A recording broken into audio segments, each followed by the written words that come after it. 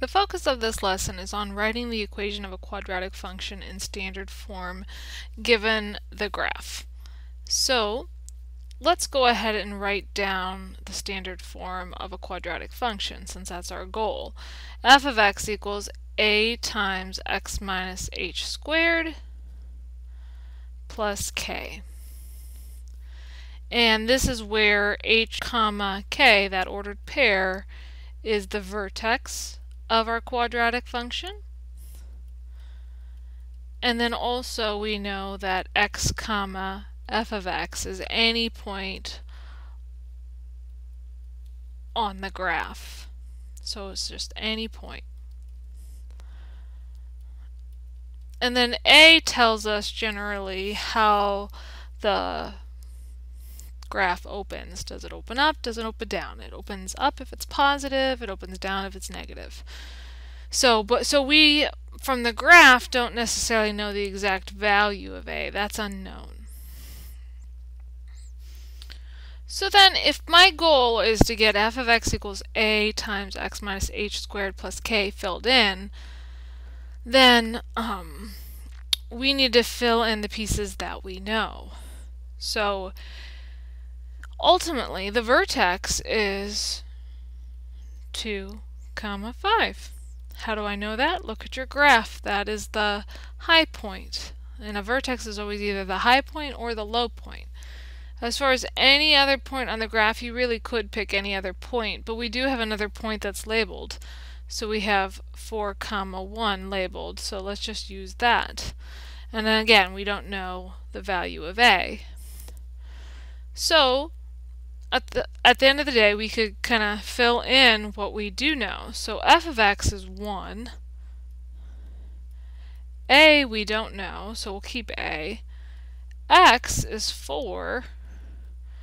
We're supposed to subtract off h, so subtract off 2. That whole value is squared.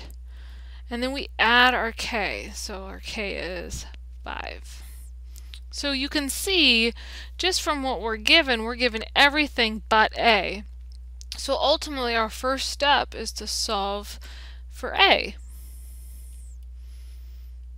And how are we going to do that? We're just going to simplify what we were given. So we have 1 equals a times 4 minus 2 is 2, and then you square that is 4. So a times 4 plus 5. You want to subtract off.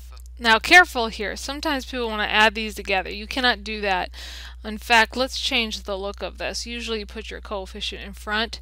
So this is 1 equals 4a plus 5. That way you don't accidentally add 4 and 5 together, because that would be incorrect.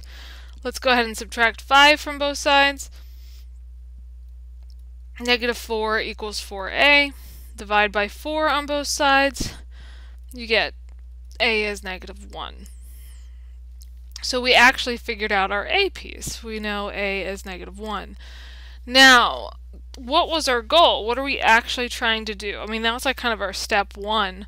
What's our goal? Well, our goal is to actually write our quadratic function. We want to write what it is. So basically what that means is you need to fill in everybody but the general x and the general f of x. You leave those alone because those represent every single point on your line, so you don't fill those in your final equation. So we have f of x equals a is negative 1, so we could just put a negative, that's the same thing, times x minus our h, so minus 2, and then that quantity is squared, and then plus our k, which is 5, so plus 5.